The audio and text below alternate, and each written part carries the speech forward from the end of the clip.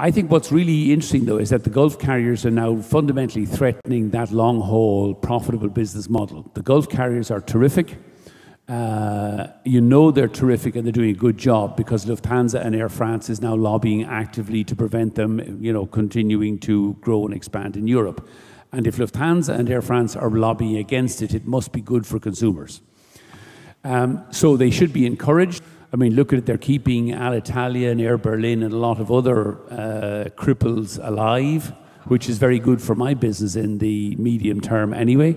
The last thing I want to see is Alitalia go bust. I want to see Alitalia gradually decline over a 20-year period where some fool pays a check of 300 or 400 million a year to keep them alive and then commissions Giorgio Armani to redesign the uniforms, like Alitalia's uniforms have been the problem for the last 40 years.